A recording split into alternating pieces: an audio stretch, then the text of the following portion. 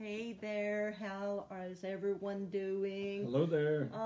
Glad. Welcome to our living room. We've been all over the country. We've been to North Carolina, South Carolina, Florida, and then here we are back home, and I'm thankful to be back We home. came through Georgia.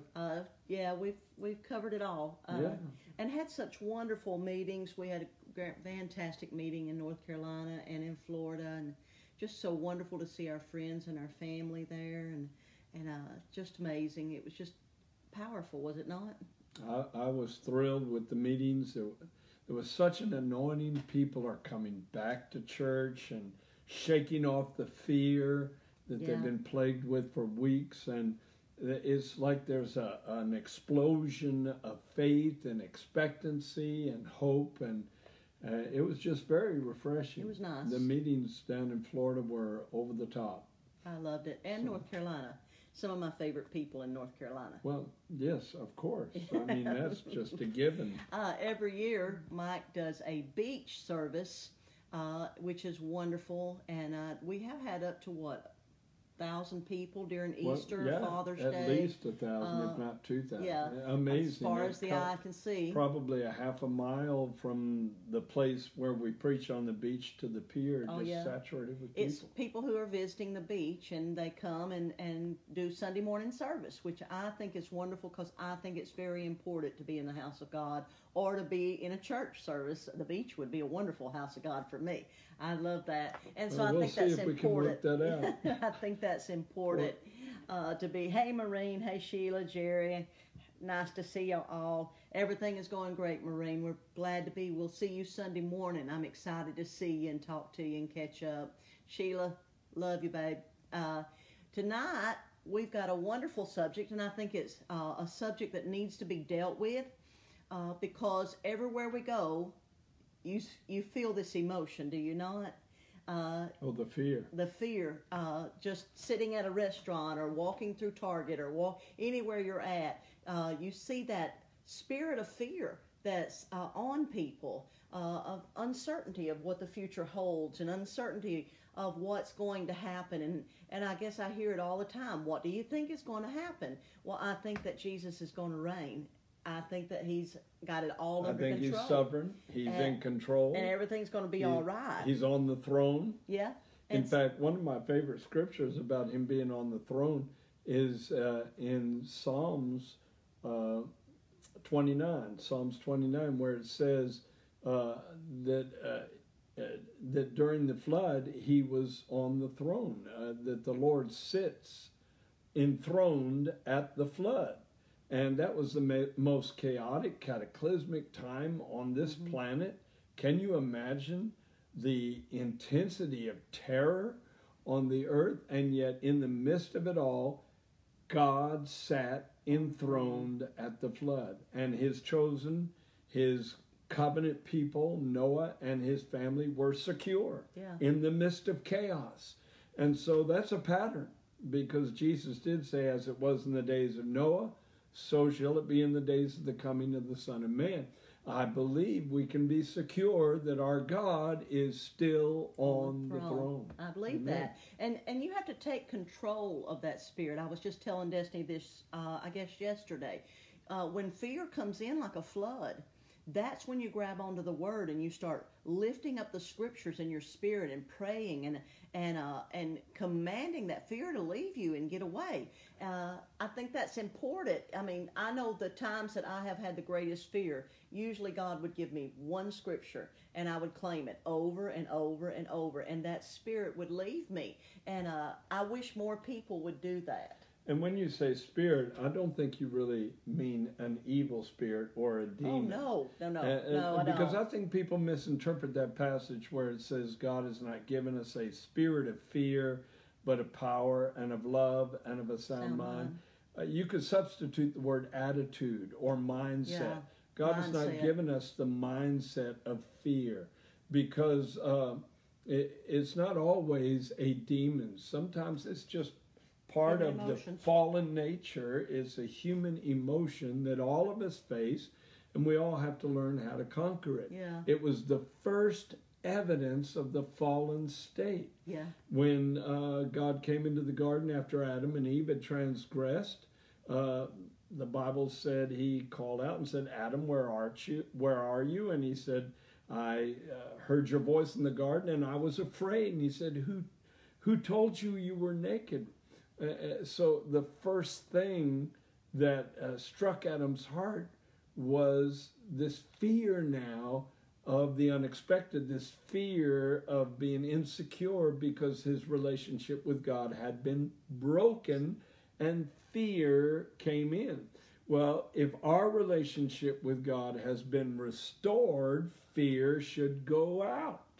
Because if it came in when the relationship was broken, it should depart when the relationship is healed. Yeah, I like that because I've often looked at that whole story of Adam and Eve because they thought life was going to go a certain way. Eve thought that if she took of the apple, that she would be like God. It wasn't an apple. Okay, not an apple. I've said Eve, the same Eve thing. The thought fruit, that when the she forbidden ate fruit. of the peach, If it was the apple, the banana, then we should never say an apple a day keeps the doctor so, away. We okay. would say an apple a day makes the doctor stay. Okay, so she took of the forbidden fruit, and in her mind she thought it's going to be this way. I'll be like God. And it's not at all how it happened. The opposite happened. The opposite happened. And hasn't that happened to you? You thought life was going to go a certain way, and then it didn't happen that way, and fear just rushes in because there's something about when things don't go your way, it causes fear and insecurity. It does. And it shakes you to the core where you try to figure it out. And I believe that's why they hid, because they had no idea what the next step was. And they couldn't depend or trust in God anymore. No, because it had been severed. Yeah, that relationship was ruined. And so the opposite should be the case. If you have a relationship with God, well, I love this scripture. I want to bring out 1 John chapter 4, verse 18. Okay. That says, there is no fear in love. I love that. But perfect love casts out fear, because fear involves torment.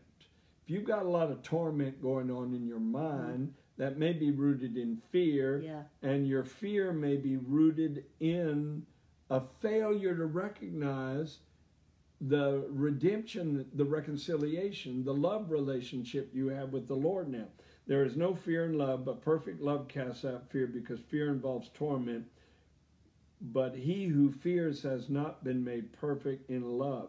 I like that part that says perfect love, or in other words, a perfect realization of the love God has for you and the love you have for God, and how that love bond between you and the Creator is unconquerable, unbeatable. Go to Romans chapter 8, and it says, we are more than conquerors through him who loved us. I'm persuaded that neither death, nor life, nor angels, nor principalities, nor things present, nor things to come, nor any other creature shall be able to separate us from the love of God, which is in Christ Jesus our Lord. Listen, everything else can go awry in your life, but if that love bond is established, John said right before this scripture, he said, we have known and believed the love that God has toward us. God is love, and he who dwells in love dwells in God, and God in him.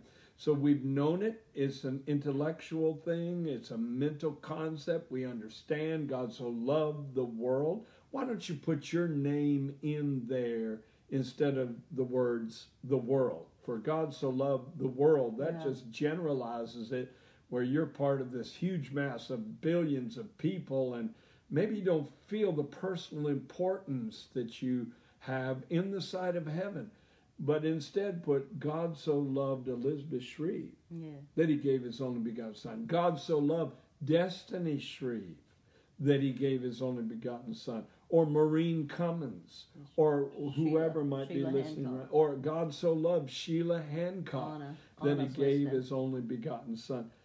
Wow, then you realize he loves me. And if he loves me, then that should exile fear from my heart and life, because you're going to watch over what belongs to you. You're going to preserve what is important to you, and you're important to God. But how do you really push that fear away? Because some people are so tormented by it. I know I have been. Years ago, I was so tormented by fear that I could not sleep. Remember? I remember. The nightmares was so overwhelming to me, and it was because something had happened in my life that had really shaken me to the core, and I don't exactly remember when I was set free from it, but I know that we had a real battle to get away from that torment. And we prayed. And we over prayed. And over. And we prayed. And it didn't go away. So what do you think is the best way to get that fear away? It didn't go away immediately. But over a period of time, over months, I'd say several months. It was months. Maybe it 6 didn't happen months like that. or a year. There was a gradual healing that took place.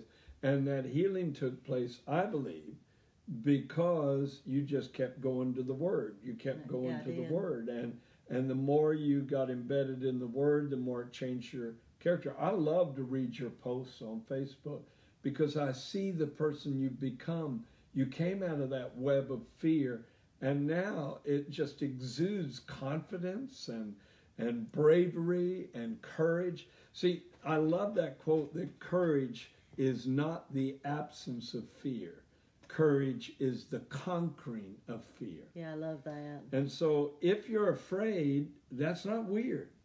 No. There is not something wrong with you. That's an ailment of the Adamic race. From Adam onward, fear is something we all face. Yeah. In fact, the worst fear, I think, for all of us would be what Hebrews chapter 2, verses 14 and 15 talk about.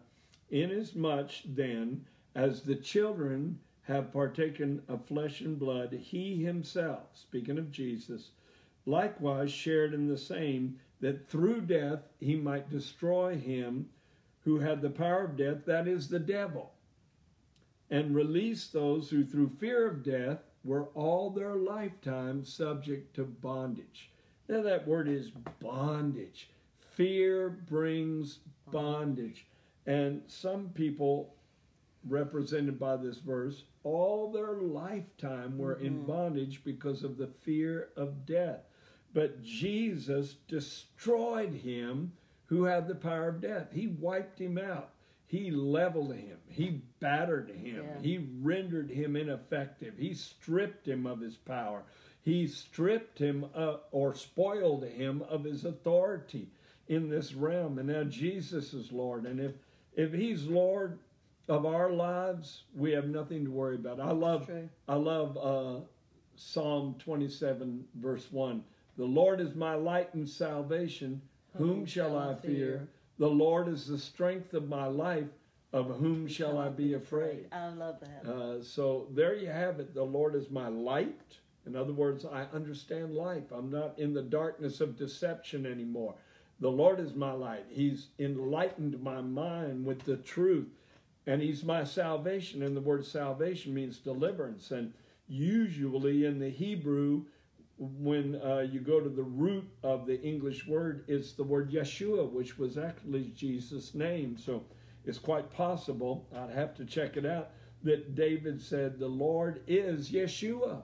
The Lord is Jesus. The Lord is my salvation, which means deliverance. Deliverance from anything. Deliverance from your sin, your guilt, your failures, yesterday's pain, tomorrow's unknown. He's your deliverance from every satanic strategy, your deliverance from death itself. You are one privileged individual. You are one blessed individual. So the Lord is my strength and my salvation. The Lord is my light and my salvation. Whom shall I fear? The Lord is the strength of my life. Of whom shall I be afraid? So he is my strength. I'm not dependent on my own strength. So when I'm tapped into his strength, I'm not afraid of anything. If that verse is really emerging the way it should in my life. And Mike's pretty fearless. He is. Sometimes that may get me into trouble. Yeah, it does get him in trouble sometimes. But I want to go back to how you overcome fear. Okay. If you remember, when we went after my biopsy, I had fear, and Mike and I was sitting in a doctor's office. The surgeon was coming in to talk about what they were going to do to me, and the surgeon sat down right across from us, and I guess I had the look of fear. Do you think? I mean, I was gone. I was just a zombie in that room, and he was talking, and then he just abruptly said, "Stop. This meeting's over. I'll have to go. I'll be right back." And we were like, "Is he not going to do the surgery? What's going to happen?" I had no idea what was going on. And he comes back in and he sits down and he said, "We can't proceed any further with this until we conquer fear." Yeah. And I just looked at him, and he handed me a piece of paper, and on that paper was like, I don't know, 50 scriptures, all dealing with fear. I think over 300 times the Lord says, "Don't be afraid." Right. Fear not. They say, and I've never gone through and numbered each one, but they say over in 300. In the King James, 365 times it says, "Fear not." And that doctor said, "Now we're going to sit here and we're going to read these out loud." And I promise you, with each scripture that we read, I felt that begin to lift, and that fear, that thing that had been tormenting my mind, was lifted. Not saying I didn't fight fear again, because I think that you're constantly in a warfare. Yeah. I mean, constantly in a warfare over this thing called fear. But during that course right there, during that time, by the time we got to the end of that page, I was ready to face the next step. Mm-hmm. And it was because of the Word of God, which is powerful. And it's a two-edged sword. It's a two-edged sword, and it can cut fear right down to the core. Well, the Bible said that the Word of God is a two-edged sword, dividing asunder soul and spirit, and is a discerner of the thoughts and intents of the heart. And so, what does that mean? It divides soul and spirit. I have no idea. I'm glad he didn't ask me, because I was thinking, "Oh, please don't throw it to me." Oh, I have no idea. Yes, discuss the correct exegesis of that scripture. The what? The correct exegesis of that scripture. Explain it. Hallelujah. Hallelujah. Okay. We'll explain it. The soul part of you is the part that has human emotions at war. The soul is still in a struggle. It hasn't been completely redeemed. Your spirit has been completely redeemed. Your spirit has been purified, separated, saturated with the presence of God, reborn, spiritually renewed, which means to be made new all over again. That may mean God put a brand new spirit in you, or took your spirit and made it new all over again. You were born from above, the Bible says. In the original Greek, to be born again is to be born from above. And so the regenerated part of you is full of faith. It's saturated with the nature of God, the attributes of God, and the confidence, the courage, the wonder-working faith that resided within the firstborn son. And the Word of God comes and slices the connection between that purified, redeemed part of you and the part that's still caught in the struggle, the human emotions, and it gives you the ability to discern the difference between the two. It divides asunder soul and spirit, and you realize that's soulish. All these nightmares, that's soulish. That's not from God. That's not from my Father. That's not from my regenerated spirit. My soul is in a struggle right now. And the determining factor in winning the battle of the spirit over the soul is the Word of God. The Word of God. Is the Word of God. You got to quote the Word, depend on the Word. It frightens me that a lot of people aren't studying the Word the way they used to. I had a Sunday school class a couple of years ago, and I asked them, I don't know, something about the book of John. Do you remember this? You don't remember it. And they had no idea what the book of John was. Oh, right. and that just Unbelievable. shook me.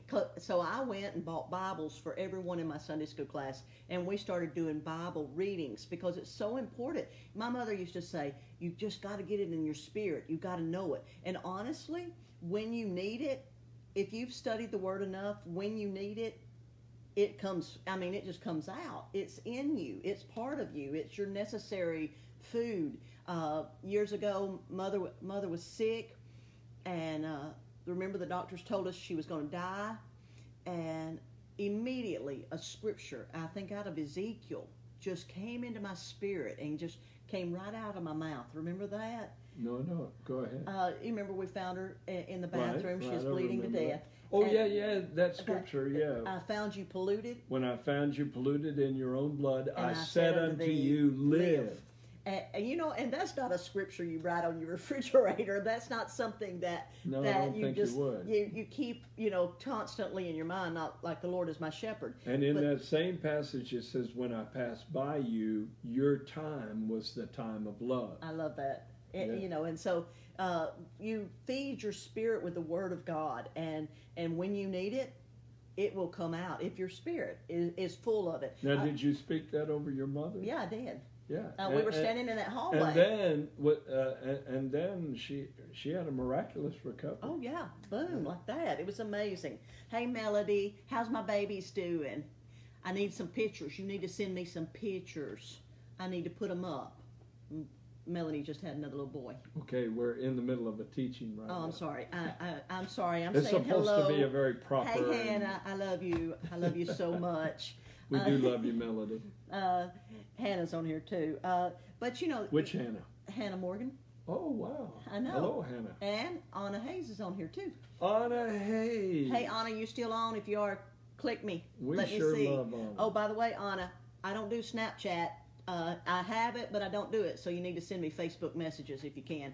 But I don't even know what Snapchat is. Please don't do it. You do good with Facebook. you do good with Facebook. But, so we're talking about fear tonight, what it is, and you know what? I don't think it belittles you when you face fear. I think that it's Moses was afraid. Joshua was afraid. I don't think Jesus was. Do you think there was ever a time in Jesus' life when he was tempted in all points like as we are, so he must have had some he kind had of it come against his mind, I'm sure, but he overcame it. Maybe when he said, "Let this cup pass from me." Yeah, he was. Could that have been he was a fearful, possibly afraid that he could not handle the pressure, or he felt fear. He felt fear, maybe. and he overcame it. But I don't think it belittles it. Don't feel like you're any less of a spiritual person just because you fight fear. That's how I often felt, because Mike is so fearless. I always felt beneath him because I would wrestle with these fearful things. Is this going to happen? Is that going to happen? Is my kids going to be all right? And I would feel just a little bit beneath. That's probably not the word, but I wouldn't feel it as spiritual, and I guess I would condemn my own self because I've wrestled with fear. But I wrestle with fears. You don't wrestle with fears. You don't wrestle with the fears. Well, I get them in a half Nelson and hold them on the canvas, But they're still there. They are still there. You're fearless. But there's some things that have cured me of fear. And one of them is fearing God. That's the curious statement you find in Exodus chapter 20, where the people of Israel ran from Mount Sinai, and they said, "Moses, you talk to us and we'll listen to you, but let not God talk to us or we'll die." And Moses said the most curious thing. He said, "Fear not, for God has come to prove you that his fear may be before your faces, that you sin not." Well, that sounded like double talk. With the first breath, he says, "Fear not." With the second breath, he says, "God did this, so you will fear." The mountain catching on fire, the thunderclap of the Ten Commandments. It's two kinds of fear. That word, F-E-A-R, means terror that makes you shrink and recoil from any kind of pressure or any kind of situation where you feel out of control. or fear can mean to hallow God with the most overwhelming sense of reverence. You melt before him in adoration. That's the fear of the Lord, and it's so far removed from fleshly fear. They're completely different things. And so, in essence, Moses is saying that you should fear not, because God did this so you'll fear, where you'll shift from one meaning of the word to the other meaning of the word, instead of being caught up in the fear of the unknown, the fear of whether or not you'll be able to fulfill the commandments that you just heard, the fear of God's reprisal if you don't. Instead of being caught up in that fear, get caught up in adoration of him. Melt before him in total worship. And if you fear the Lord, if you just melt before him with a worshipful heart, it drives the other kind of fear out, because you know that he will strengthen you to be what you need to be and do what you need to do and recover when you need to recover. That's the way he is. I love that. I think that it's a healthy thing to fear God like that. And I don't think it's a being afraid of him. I grew up being afraid of God. Afraid. I've had to repent of some of my preaching, where I think I engendered fear in people that way, instead of giving them confidence they have a loving Heavenly Father. And that he wants the best for you, and he wants to see you prosper and be in good health. And fearing him with that kind of reverence can conquer anything else that's going on in your life. And that's how I've survived. Yeah, me too. We have not even gotten to the scripture that I wanted to cover. Oh. And that's Isaiah 43, verse 1. But now thus says the Lord, who created you, O Jacob, and he who formed you, O Israel. Fear not, for I have redeemed you. I have called you by your name. You are mine. I love that. Wow, what That's personal, like a love letter. Yeah, what personal care God is extending and expressing there. But he says, fear not, and his first reason for them to be fearless was, I have, not I will, not I am, but I have redeemed Past you. tense. And yeah, that's past tense. Or my English teacher friend would say that's, what did he say that was? Present perfect tense. I know that's weird. Look, I was so happy that I got past tense. Just let me have that. It looks like past tense, but it's really present perfect tense. And I asked him what he meant. He told me I was wrong in the way I preached it. And he said that's something that happened in the past that continues to the present and will probably continue on into the future. And God was referring to the fact that he had loosed them from the bondage of Egypt. The word redeem means to loose away from bondage, to set free, to purchase with a purchase price. And the purchase price was the blood of a lamb slain for every Israeli household, and the blood was put over the doorposts. That was the price that was paid that kept them from the destroying angel that night. People call it the angel of death, but that's not what the scripture says. The Bible says the destroying angel that went into the land of Egypt. And God was saying, fear not, and that was the blood of an animal that should have made them fearless.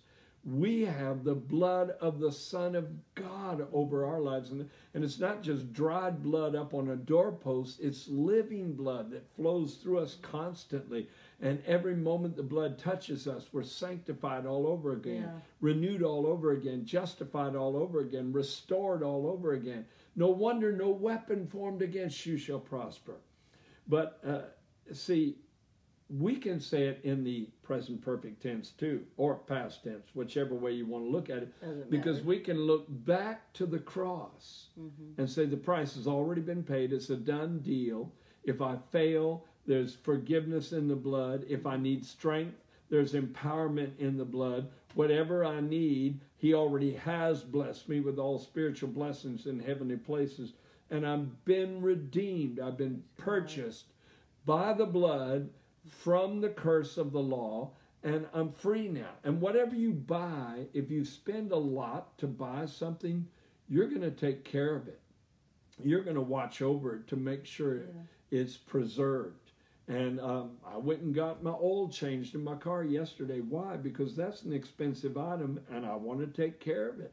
Well, God wants to give you an oil change because you are the most precious thing in creation to him. And that's why he would say to you, fear not, for I have redeemed you and I've called you by your name. He knows you by name. I love that. Praise God. And he says, you're mine. I like You that. hear that possessiveness in his voice? You are mine. You belong to me. Devil, don't mess with this one. Praise God. Oh, it's a powerful scripture. I love You it. are Isaiah 43:1. Yeah, I'm going to write that down. Isaiah 43:1. Isaiah 43:1.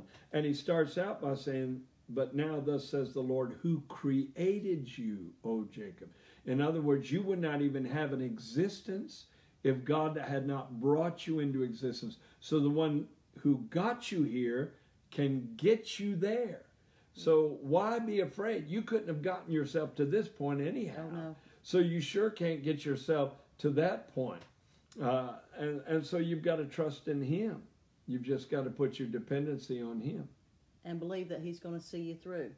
In whatever situation you're in, wherever you're at, with your health, with your finances, with your calling, in all those things. Fear can stop you from moving forward.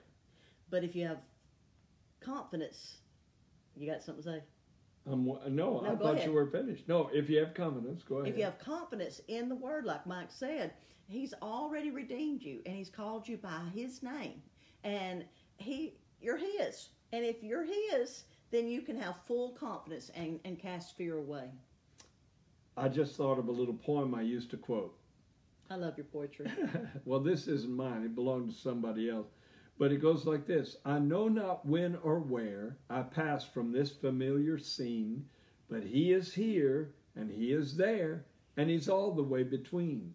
And when I pass from this vale of death to that dim and vast unknown, though late I stay or soon I go, I shall not pass alone. I love And that. so if you know he'll never leave you, he'll never forsake you, he's with you always, you can be fearless. Yeah, I That love was the first thing the angel said when the babe was born in Bethlehem. God assumed a very vulnerable form, a little defenseless baby in a manger, and yet in his defenselessness, and even though he was soon to become the object of someone's murderous plot to kill him, the angel up in the heavens said, fear not. Fear not. Fear not to the shepherds in the Fear field. not. For I bring you good tidings of great joy, which shall be to all people. Wow, if the new covenant was launched with that statement, do not fear, then it's going to be the overriding commandment from God all the way through to the end. I love it. I love it. You know, Fear we've not. been going 32 minutes. Oh, we got to go. Fear not. Fear not. We're ending. Fear not. We'll come to a close. We love y'all all. I hope you look up Isaiah 43:1. I hope you pray tonight and get a scripture in your heart, something you can hold on to. Should we pray for everybody? I would love to pray with everyone because I just feel like people are fighting fear, and I believe in your prayers, babe. So let's pray. Okay, and let's pray for healing too, and whatever your deliverance need may be. Yeah. Father God, I Thank just you, reach out my Jesus. faith toward all of our friends Thank you, online, God. all who are listening, to Lord, Destiny just right thank here in this you, room, Jesus. to anyone under the influence of the Lord, we words just lift that up we've these spoken. people, Lord, We and claim cast the fear exile away. of fear. Cast Yes, fear out of Jesus. every heart. Yes. We command Fear fear not. to leave Fear every not. mind, Thank every you, Lord. stronghold of fear collapse, and the redeemed. weapons We of are our redeemed. warfare You are have mighty called us through your own. God. And I Thank you, claim Jesus. deliverance from fear. Let Thank the you, opposite Jesus. happen. Let every heart that is within the sound of our Thank you, voice Lord. receive the gift of faith right Yes. now. I claim an awakening of faith. You said it's a supernatural gift in 1 Corinthians 12. Yes, And I let claim faith the arise. awakening of faith. You are the author Faith and the arise. finisher of our faith. Yes. In Jesus' name, I thank you for more faith in my life, Lord. And I thank you for more faith in the lives of all those who are Praise watching God. and Praise everyone who needs a physical healing. If Bunny's Healing watching, I claim healing for Let her healing right come. now. In that eye where she's been struggling, I claim Thank you, healing for Jesus. every person that's in need of healing right now. Do not be afraid of sickness and disease. With his stripes, you were healed. And if you were healed, you are Amen, healed. Be amen, healed amen, right now amen. in Jesus' name. Thank you, And you ought Lord. to shout out, I claim it right now. claim it right refuse now. to fear sickness. I claim my Thank you, healing Jesus. in Jesus' name. Paul, it's Love been you guys. wonderful to be with y'all tonight, right here in our living room, unscripted with Mike and Elizabeth. Remember, it's Sunday night at 7 o'clock. There is Going Deeper with Mike. I'm not for sure what he'll be talking about.